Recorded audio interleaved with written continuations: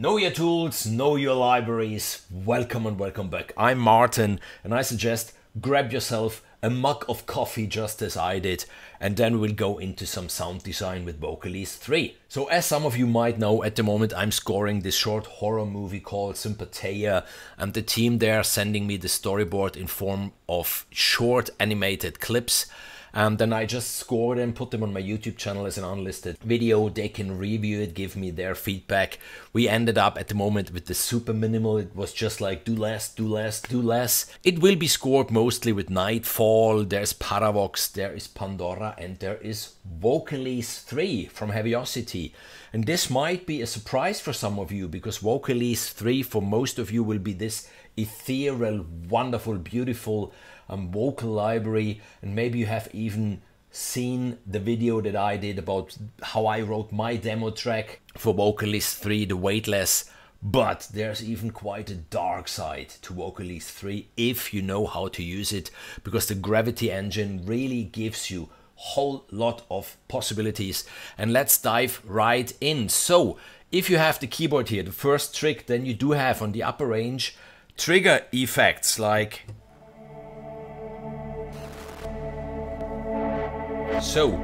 You can switch the keyboard here so you get the trigger keys to trigger a certain note. If you want, then you can go up to have those effects here. And we start on the main page.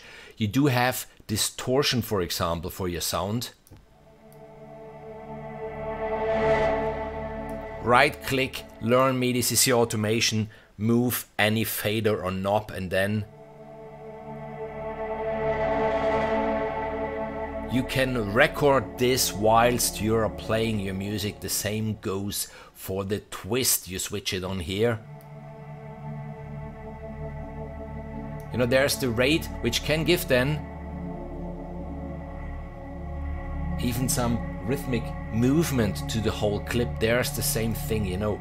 Learn me, this is your automation. I already did this on another knob, and then even this one. You can easily automate and record it. As I said before, there are even the trigger effects. You get to that page here, and there you can set the rate and the bits, how this effect should work, but you can even automate them. Because even for them there is a sequencer. If you click on that advanced button, then you get into the sequencer, and there you draw your curve as you like it. You do have the range.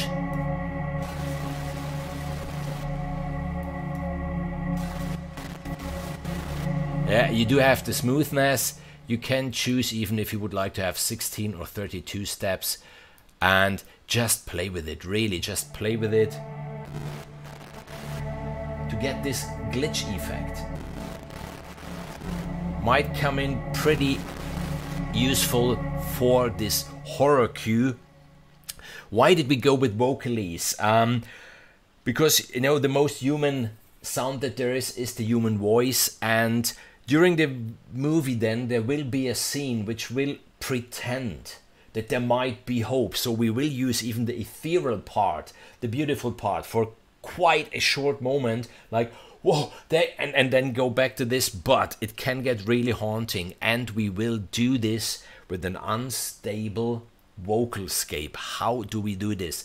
And by the way, bear with me, at the very end of this video I will show you even a nice trick with the 3-channel instruments of Vocalise 3, how the pitch bend can do some really eerie action. So let's get here to the motion tab, and this is where the magic will happen. I am on the first pattern, and if I press, nothing happens. If I switch it on, you see there's a sequencer starting to move. I can decide the steps, and I can decide the rate. If this should go fast or slow, obviously synchronized to the tempo of your DAW. We do have the panning here, and what I will do, I will go to the pitch.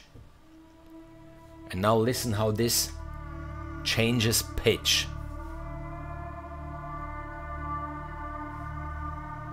and it gets unstable. I do have here the range, how much this should change.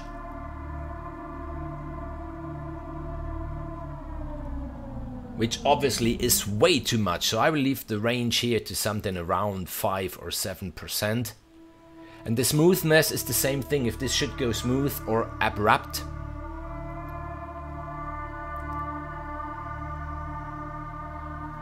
And some of you might say, no, okay, but this is getting boring because it's... No, because it wouldn't be a Heavyocity library if they would have thought about this. So you do have 8 of those patterns, individual patterns that you can chain up in a row. So I will go to the second one now. In the second one, I will have the volume drop at the very end. Even the rate on this one is really quick, you see? Really quick. And I do have here the pitch. Just like a wow, wow, you know, something like this. Then I will go to the third one. In the third one, I will do something similar. At the end here, I do have some drops in the volume. Let's just listen to this. And there come the drop. Even with the pitch, this is how the pitch goes of the third pattern.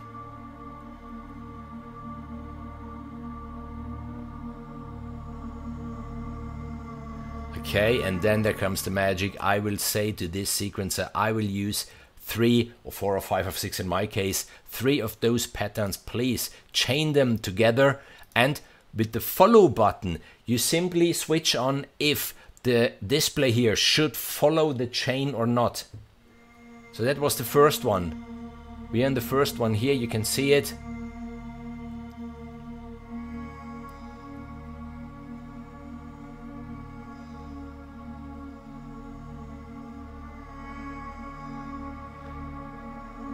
We're getting to the end of the first one, and there we go into the second one. You see the display changed. Even here you see you're in the second one, which is the quick one, and then we come to the third one, which is again slow.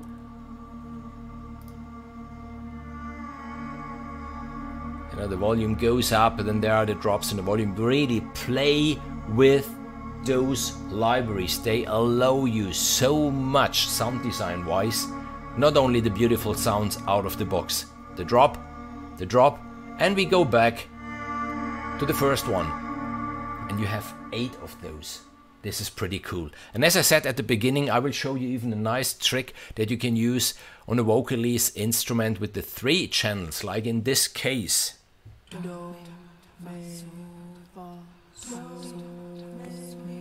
Okay, there's the instrument, there are the trigger effects, there's the motion, everything. But what I would like to show you is something you can do with the pitch wheel. I will solo the very first instrument. We go into the pitch wheel, and then obviously...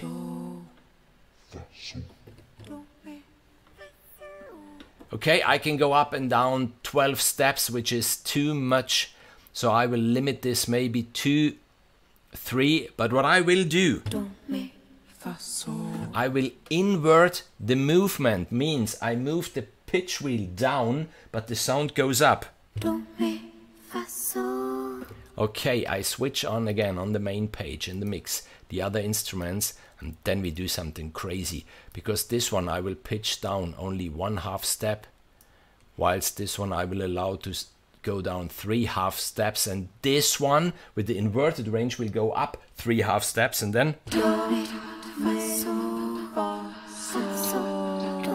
If you move the pitch wheel, you get those 3 channels out of tune, but in different steps.